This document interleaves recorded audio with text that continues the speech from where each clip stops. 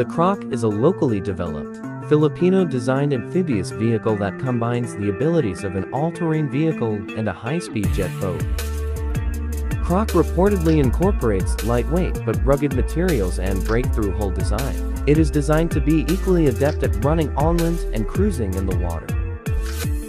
The CROC starts out as a 4x4 land vehicle and by retracting its wheels, transforms into a high-speed powerboat capable of navigating in deep and shallow water.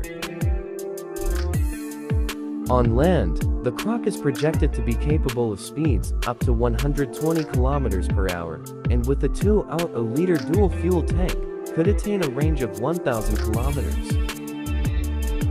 Its specs include independent double wishbone suspension at the front, and a rear torsion bar with coil-over box springs.